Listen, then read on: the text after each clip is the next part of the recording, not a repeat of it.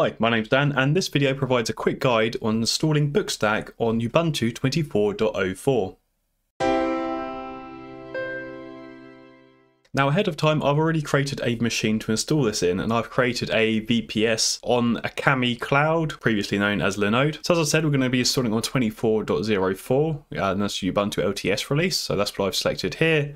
I'm creating this in the UK, London, because that's the nearest location to me. And I've gone ahead and just selected the cheapest server. One of these $5 machines should be plenty enough for BookStack. And I've already gone ahead and filled out the rest of this and added my own access via SSH and created this Linode, which I have now running here. And I'm going to be setting this up on a domain, so I'm going to have docs.bookstackapp.com pointing to this system. So in my DNS settings, I've got my DNS on the Namecheap. I've pointed the subdomain docs to the IP address of the server under an A record. So this IP address matches the one provided to me by Linode for my new machine. And in the terminal here is where I've got SSH access to the machine. So I've used the SSH access details provided to me by Linode, and then I've gone in to access the machine via SSH, and the only thing that I've done so far is update the packages via sudo apt update and sudo apt upgrade, and then restarted the machine just to make sure I'm running a current up-to-date instance of Ubuntu 24.04. So let's go ahead and install BookStack. So from the bookstackapp.com homepage, I'm going to go through to install. Otherwise you can go through the documentation pages and then find installation there. And then in the menu here, we'll find our Ubuntu version, so 24.04. And this gives us details for a script to run. And this will pretty much do all the core setup for getting an instance going. As it warns here, this is only for a completely fresh operating system. So if you've already tried to run this and you've run into issues, or if you've got any existing web stuff on the system, then running this script may clash with the existing content on this server and not run properly. So this is for only a fresh Ubuntu instance. So here we're just going to follow these instructions with running the script. So we'll copy this first command and then paste that into the terminal, and then chmod +x, and then pass in a reference to that file that we've just downloaded. Again, that is provided here, so you can just copy and paste that. And then lastly, we're just going to run that with sudo / and then that installation script. And we're running this with sudo, so we have root level privileges on the system. Although I'm already logged in as root, so it really doesn't make a difference in this scenario. But this is especially important if you're logged in as a non-root user that won't have access to install things on the system. So I'll run that to get the script started. And as we run it, it will tell us that it logs a full output to a log file within the same directory. So if there is any issues along this process, you can either have a look at that log, or you can keep that handy if you need to get support, because that will have a lot more information as to what might have gone wrong. But now it prompts us to enter the domain or IP address that we want to host BookStack on. So in our case, that was docs.bookstackapp.com. And just to reiterate, that is a domain that I own and have set up to point at this server. You can't just enter any domain you wish under the hopes that once this install runs, you'll be able to go to that domain and it will magically work with this BookStack instance. You have to have owned that domain and have that pointing at this system. Otherwise, you can just use the IP address. For example, here the script has picked up that we've got this public IP address and it's suggesting that we could use that. You could also use a local network address if you only need to access the instance locally. But we'll continue with our chosen domain that we have configured, and so I'll press enter now. And now it's going to go through the various steps to install BookStack. So all that's left for us now is to sit back and wait for this to complete. This first step will typically be the longest because it is downloading all the required packages from the internet. So this can very much depend on your system performance as well as your network performance. Okay, that seems to have completed. It's gone through all 9 steps displayed here, and it's provided us some information, and this is quite important information that you may want to note down. So it's provided us the default login email and password, as well as typical access URLs depending on the current IP address, or in this case the domain that we provided. And it's also telling us the installation path, which is var www.bookstack. And this is especially important to note because this is a location that you'll need to come back to if you're doing things like running commands or performing updates. And finally, it's reiterated that that log exists just in case there are any issues or we find the instance isn't working. You might be able to look into log for extra context. But with that installed, let's try going to this address. And there we go. This seems to be a working instance. We've got to login page. Let's use those default details. and it looks like we have working access. Just to be sure though, let's create a book.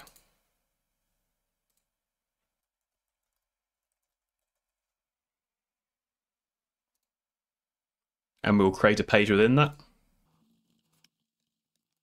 And just to be sure that all things are working, we'll also upload an image.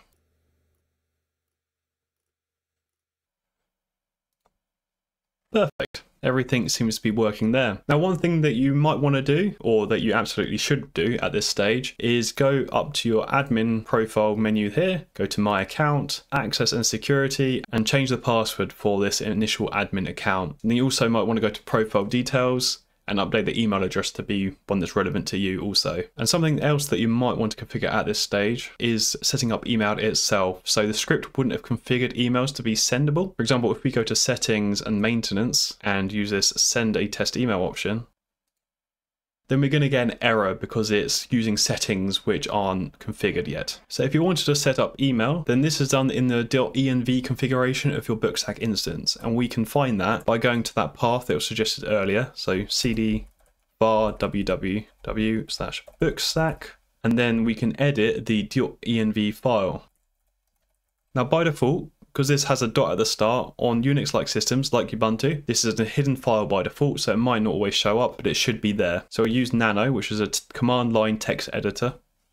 And then if we go down towards the bottom, you should find mail SMTP details. And there's a handy link here as well that takes you to the BookStack documentation with further information how you might configure that. But basically you will need an SMTP email server. Quite often you can use your personal email account. Sometimes you have to dance around some security settings to allow that, but that is quite often possible. Otherwise, if you're a business, you might have an official SMTP service that you use internally. Now, coming back to our BookStack instance, one thing that we might want to upgrade now that we've got it installed is HTTPS support. So at the moment, we've already got this insecure little padlock icon in the URL bar saying connections not secure because this is served over standard HTTP, not HTTPS. So the connection between the browser and the web server is not currently encrypted. So I'll now show you the processes of getting HTTPS set up on an instance like this using Certbot and Let's Encrypt, and these are free systems. But keep in mind that this process I'm going to show requires you to have a working public domain. As I have docs.bookstackapp.com, and because that is publicly pointing at this server instance, I'm going to be able to set this up following the process I'm about to show you. But if you're using an IP address or an internal domain of sorts, then you may have to look into alternative techniques for setting up HTTPS if you require that on your instance. So to set this up, we're going to use Certbot, which makes it nice and easy to add HTTPS to a web server. So we can come down here to this configurator. So we can say my HTTP website is running, and we're going to choose Apache because that's what the 24.04 install script installs by default. And we can say it's on Ubuntu. They don't have the relevant version for us, but we can say Ubuntu 20 because that's the closest. Now we can just follow these steps down here. I'm going to skip straight to step 4 because I know that these first 3 aren't required, or we're already at SSH'd in. And snapd is something that's installed and running by default on modern Ubuntu versions. And we haven't previously tried to install any of these Certbot packages because this is a fresh instance that we've installed onto. So we're going to go down to step 4, and I'm going to copy and paste this into my terminal.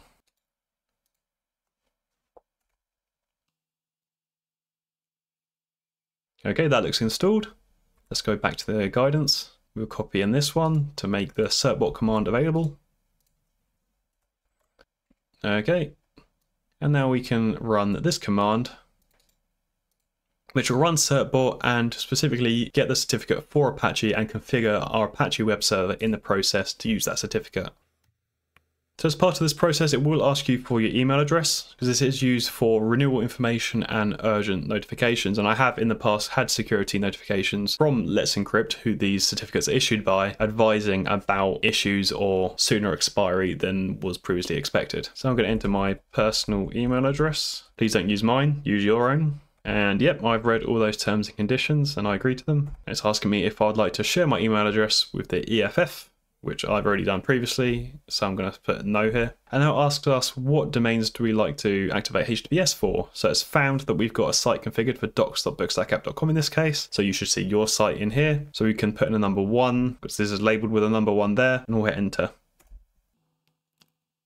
Okay, that seems to have successfully completed. It says we received our certificate and it expires quite soon. So these certificates don't have a very long lifetime, about 3 months. But by default, in the way that we've installed Certbot, it should automatically renew that for us every 2 months or so before the old certificate expires. But it's something to keep in mind, just if your site suddenly has access warnings or issues in about 3 months, then it may be because there's an issue with the renewing system of Certbot. So that'll be where to look if you're finding issues at that point. But anyway, let's jump back to our browser. So we're currently on HTTP because that's what we were on before. But if we click into here and manually type in HTTPS / and then the page does load. But it looks very broken. But because we haven't got any browser level like big red security warnings, it means it is working, but something is of course wrong because BookStack shouldn't look like this. And that's because we need to tweak something on the BookStack side as well. If I jump back over to that terminal, so we're still in this var www bookstack path that we entered earlier to look at the .env file, and that's what we need to change once again. So I'm going to do nano.env to edit that file. And this time we need to come down here to the app URL setting. So this would have been something that the install script configured during the process depending on what we entered, and by default it will set it up on HTTP, so we just need to tweak this and add an S in there, and that's all that we need to do. So now we save this file, which I'm going to do Control O and then enter and then Control X to exit. And now if I jump back over to the browser, we'll refresh the page.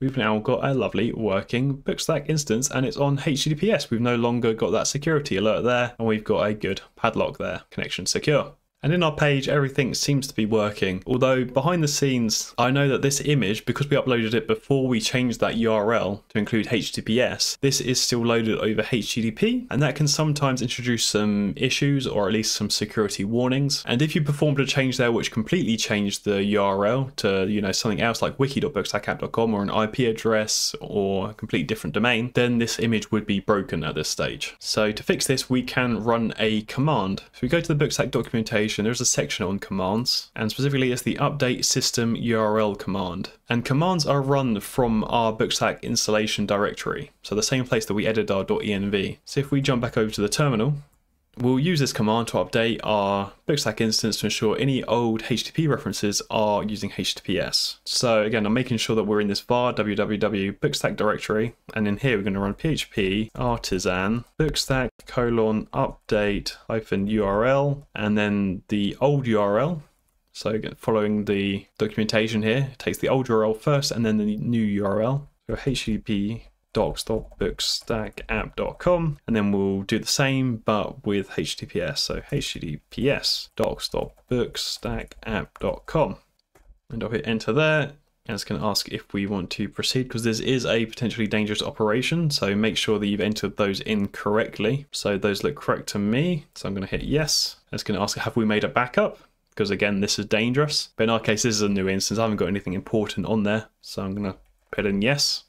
And then it's going to perform the required replacements in the database. So we can see it updated a row in the page's HTML and updated one of the images, which would have been our Barry image that we uploaded earlier. So you can just double check our BookStack instance, refresh this page, and there's no issues at all there. Everything went fine. So that's our BookStack instance running on Ubuntu 24.04 with HTTPS added. Now there's a lot more that you can configure with BookStack, and there's a lot of things that we've skipped past that I consider kind of out of the scope of this guide. For example, we haven't done any security hardening on the VPS instance itself. So there's a number of steps you can do to make a public VPS instance like we've created a bit more secure on the public internet. So it's things like tweaking SSH settings, you can ensure you've got a firewall set up, and various other bits. But if you'd like to get further into that, some good search terms would be Ubuntu 24.04 security hardening, and there's plenty of better guides out there on the internet about that. In context of BookStack, I would recommend if you go to our documentation and you can find a page on security, it might be worth just to read through this page just so you understand any security considerations about the platform and any steps that you might want to take in terms of security. But otherwise that covers just about everything that I've got to run through in this video. I hope this helps you set up your own instance, and I wish you luck on going through that process. If you have any questions, feel free to put a comment below. It is quite difficult though to provide proper support on YouTube. So alternatively, you can also go to our project on GitHub, or you can alternatively jump into our Discord server and create a thread in our help and support forum there. And also feel free to let me know if this guide helped and everything worked for you, or if you face any tricky scenarios along the way that you managed to solve. It will help me when creating this for the next Ubuntu LTS video. But with all that said, have a wonderful day and I'll see you in the next video.